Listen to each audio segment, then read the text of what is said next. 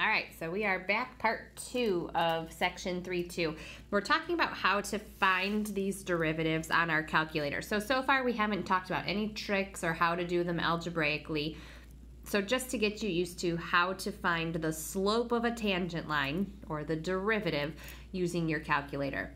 If they ask you to find a derivative of a function at a certain point, so far I've had you do this out the long way, where you came up with an ordered pair like 2, and then you plug it in, you'd get 8.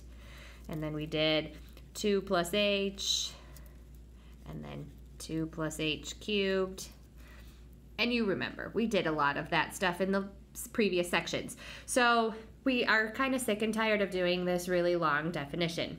So your calculator will do this work for you. So if you have a TI-83 or an 84, the steps you're going to use, it's written up there, but I want you to go to the math button. So when I push math and I go over to number, and then it tells you to go down.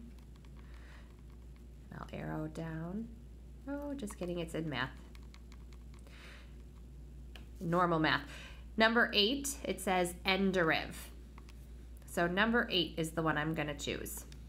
Now I want you to notice what the calculator gives me. It gives me this weird syntax of nderiv. So this particular function asks me to do the function x cubed at x equals 2. So in my calculator, I'm going to hit x cubed. Then I have to hit comma, and comma is right there above the number 7. And then we're going to put x to say we're doing the derivative with respect to x. And then we do comma again. And then they said at x equals 2. I'm going to close my parenthesis. Now if you remember from section 3.1, the slope of x cubed we figured out was the function 3x squared.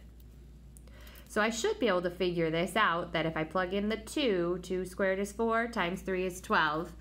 If I hit enter, there it is. It gives me this weird decimal though. So my calculator tells me it's 12.000001. Not all of your calculators will give you that. Some of them won't. Now I wanted to be really specific here. Your calculator is finding the slope of the tangent line at x equals 2. And to do that, it's doing a symmetric definition, which means it's going a little bit to the left of 2 and a little bit to the right of 2, and then it's finding the slope and taking the average. So you need to realize that when they take the average of those, sometimes it will give you a little bit of a decimal approximation. We need to be smarter than our calculators and realize it was just doing an approximation. So the slope is 12. If you have a TI-84, and I'm sorry I don't have one to show it, your calculator is going to give you a different syntax for nderiv. And it's going to look like this. And it's going to have boxes like this. So in your calculator, you're going to fill this box in with the x cubed. You fill this box in with the x, and this box in with the 2.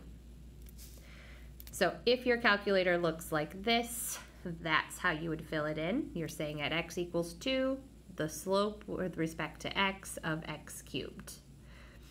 And on the TI-83s, I'll write that one out again, since I just did it. X cubed, comma, x, comma, 2. So now do it with absolute value of x. And for those of you that don't know, you can just do math 8, that's your nderiv. To do absolute value of x, you go to math and then over to number, and ABS is absolute value of x. So go ahead and take a minute and do that. And they want the slope at 0. Now, what we should know from earlier is that the slope at 0 does not exist. It's a corner. However, I put it into my calculator, and remember, my calculator is going a little bit to the left of 0 and a little bit to the right of 0, and it says, hey, the slope is 0.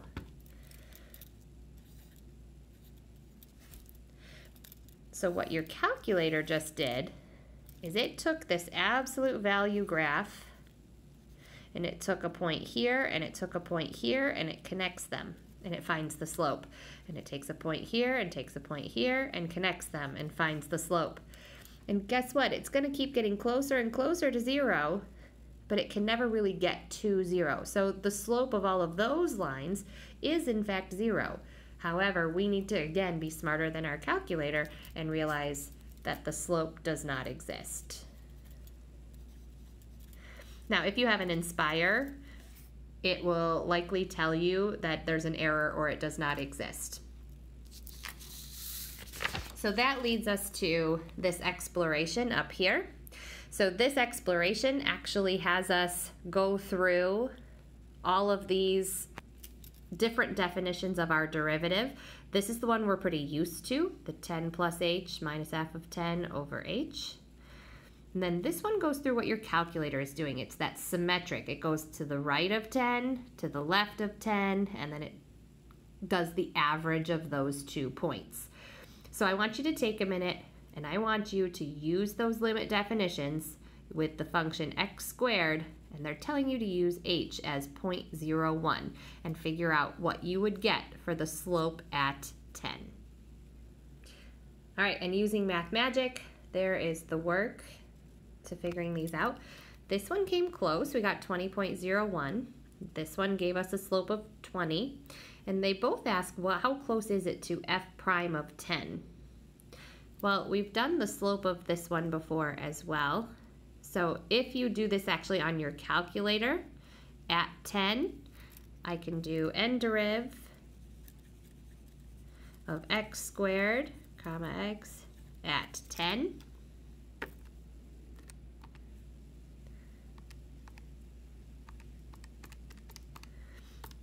And we can see that the actual slope is in fact 20. So both of them get me really, really close to what the actual slope was. Now, last but not least, example 4 says let f of x be natural log of x, and we're going to let our calculator graph the derivative for us. Here's how this works. In y1, I want you to graph natural log of x. And then in y2, we're going to graph the derivative of natural log of x. Here's how this works. If you go into y equals, you're going to put in your natural log of x.